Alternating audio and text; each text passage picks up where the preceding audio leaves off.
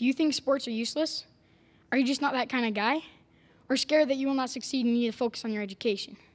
Well, sports help your education, and they're fun to play and watch. Fun and still help your education? Crazy, right? In the article Mathematics in Sports by Catherine Hoffman, it states, discussing a player's stats, a coach's formula for drafting certain players, or even a judge score for particular athletics, math is involved. If a player is shooting a three-point jump shot, he's approximately 25 feet from the basket. They have to calculate how far to shoot it, what angle, how fast. Math is involved. Football has plenty of adding and subtracting in it. You may not think that football is beneficial to watch, but sometimes it may be. I have watched so many games, I know my 7 times table is like the back of my hand. I'm also used to field goals. Math just comes so easy to me.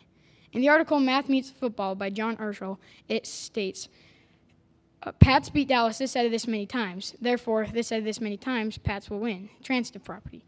From an emotional perspective, the transitive property lies in the face of a nation on any given Sunday, the unwritten rule that no underdog is ever truly outmatched. So you can use your education to help predict who will win. Every March, there's an NCAA tournament where the best teams fight it out. Let's say there's a number 4 seed playing a number 8 seed.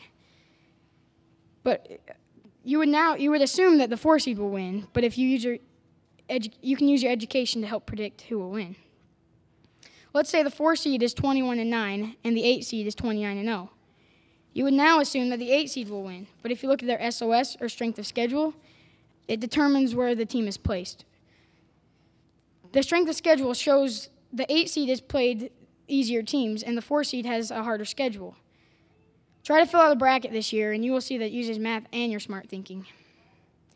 All this helps your education. In the article How Do Sports Help Kids in School by Catherine Hatter, she explains, sports are physical activity help by keeping your mind fresh and clear. Also, if you're healthy and in shape, then you will listen in school. Sports help you be in shape.